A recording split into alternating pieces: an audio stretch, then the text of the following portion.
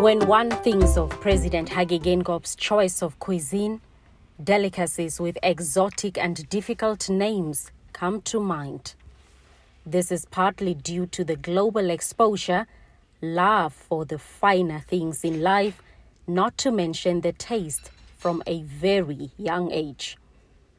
It turns out, however, that Geingob's taste buds never changed as he stuck to his favorite breakfast meal, soft porridge mixed with butter and dairy-cultured milk or shikandela.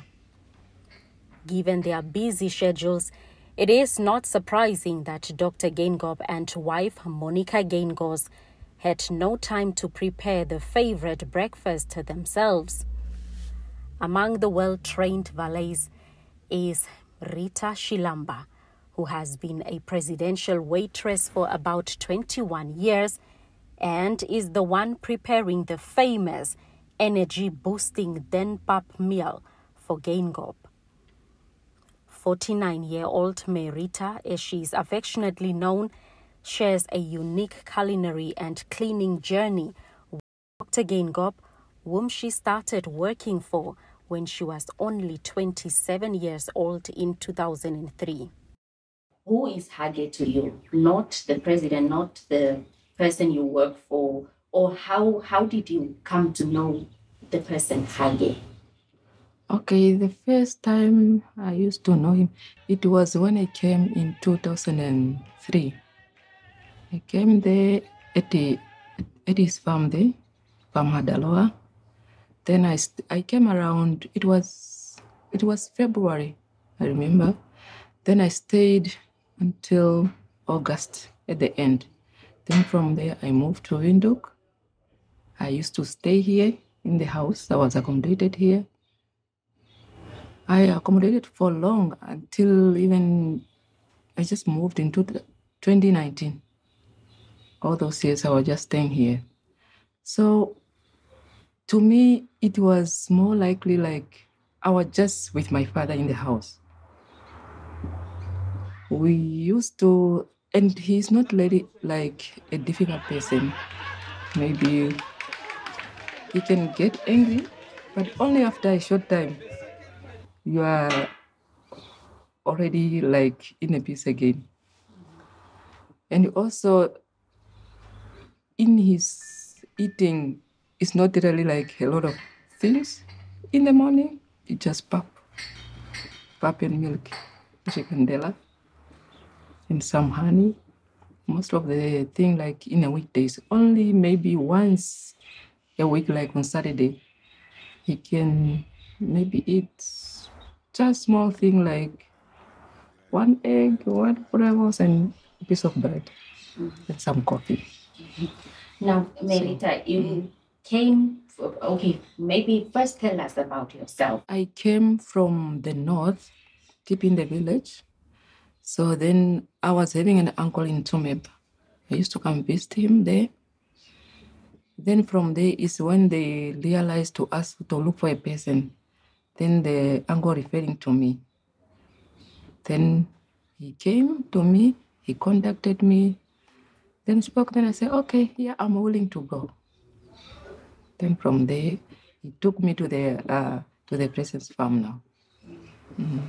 Now, Meme, 2003, so you were staying here. Yes. Your duties.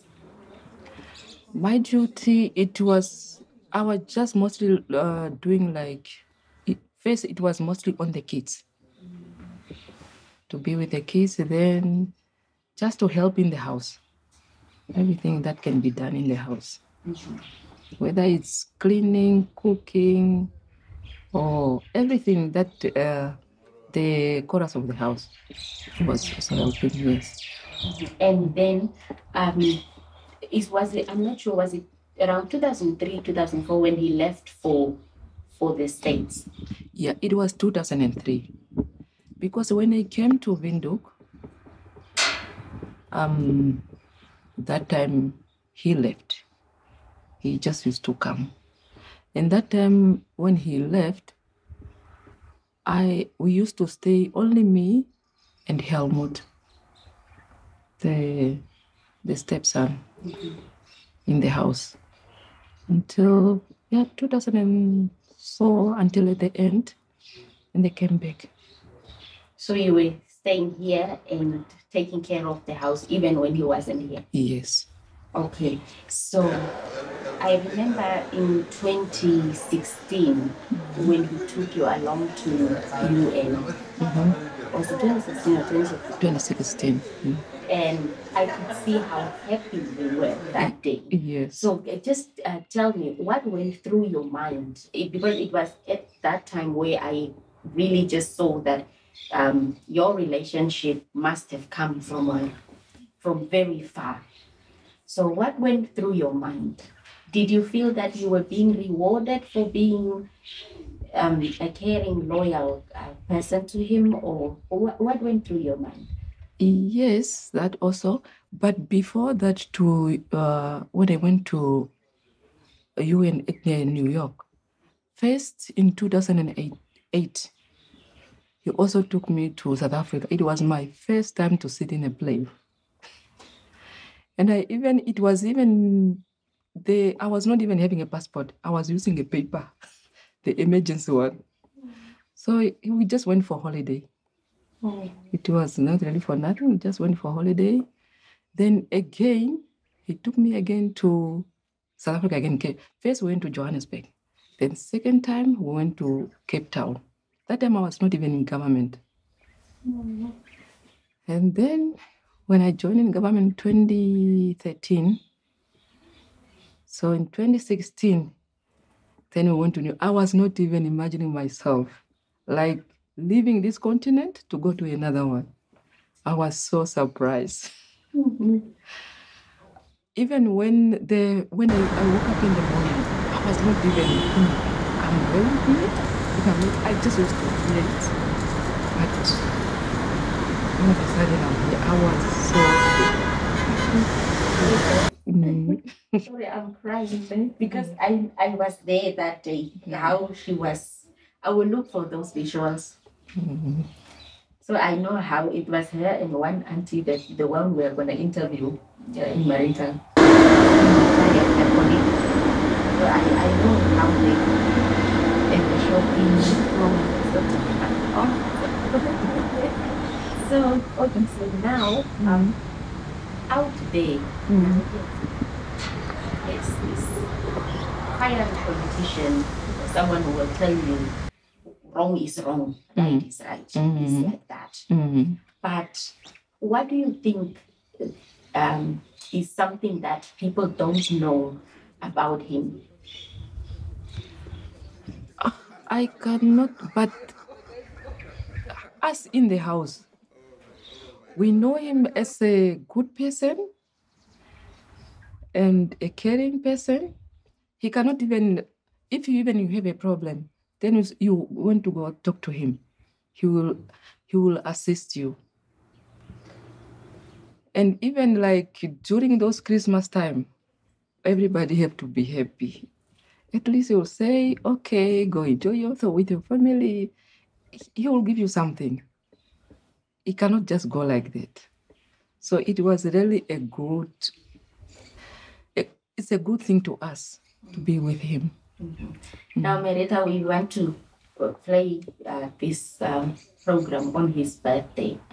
So pretend that you are talking now to the president, wishing him birthday. You can do it in English, you can do it in Muhongo, so that it's a direct message. For me, I would say I wish him a good health and a long life. I still want more years to stay with him. So what he did to me, I cannot forget it. Because even my family, they cannot do it, because at least maybe they don't have the means to give it to me, but at least him, he did. I appreciate it, like it's my father. Thank you, Mama. You're welcome.